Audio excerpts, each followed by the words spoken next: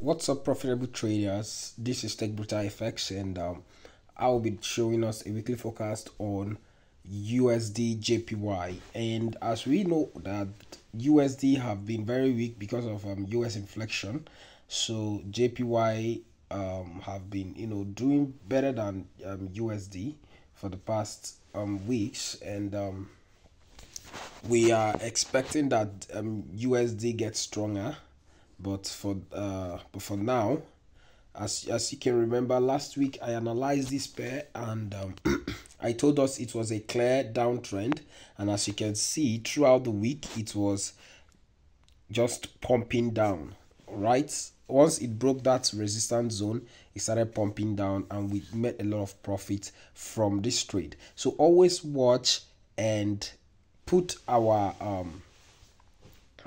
videos, download the videos. You can save up the videos so you can rewatch, watch and rewatch, so that you won't make any mistake when making trading decisions. All right, from the daily time point, we can see that let's go to the weekly. Let's see the reason why we had to take the trade we took, or the selling positions we took last week. As we can see, we are having an engulfing candle, a reversal pattern. All right, then we went down, or let me zoom in. Okay, so we kept on moving downwards. As you can see, we are having something like a double top in the weekly time frame. So we are expecting that the market should even rally more in the coming weeks, because we are expecting this zone to be taken out.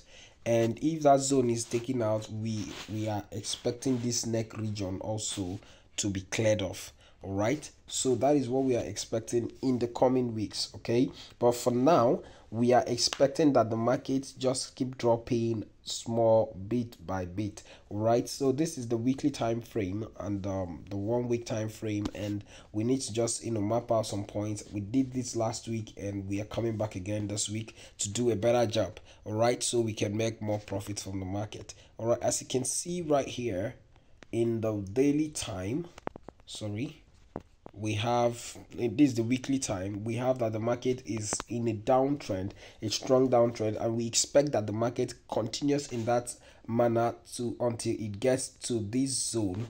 That's the zone we are expecting it to hit first. All right, then once it hits that zone, we expect some consolidation before coming down to this zone. All right, that is for the selling opportunities. So it's a kind of continuation for us in this coming week. So if we go back to the daily time, as we can see, the market is still pushing downwards, and it has broken the resistance we had before. So we are targeting the demand zone down here. We are targeting the demands right here, the demand zones right here. Okay, that's what we are targeting now. So it will continue in a downward movement, but we can just say that it will continue, but we would only follow what the market gives to us, and that is the only thing we are going to be trading. As you can see, it has been on a very good trend, so we are expecting that the trend continues downwards. All right, so that's what we're expecting in the coming weeks. So if the trend continues downwards, we're expecting that because this zone this zone is already broken. This zone here is already broken. This zone is broken already. That's the horizontal support is already broken. So it's almost broken.